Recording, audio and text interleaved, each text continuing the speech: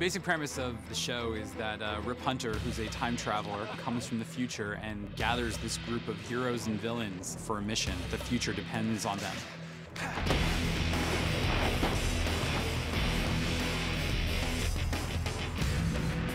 Part of the fun of the show is watching all these different personalities try to learn how to work together. It will exist connected to the Flash and the Arrow universe, but if you take it out separately, it has to exist in and of itself. We're designing a 13-episode first season, and the intention is to do a big 13-hour-long mega movie. Nice work! How's it feel to be a good guy? Doesn't pay as well. People are really excited for another female character. They're excited to see strong female characters. It's a group of superheroes, and they're dealing with stuff that gets pretty epic.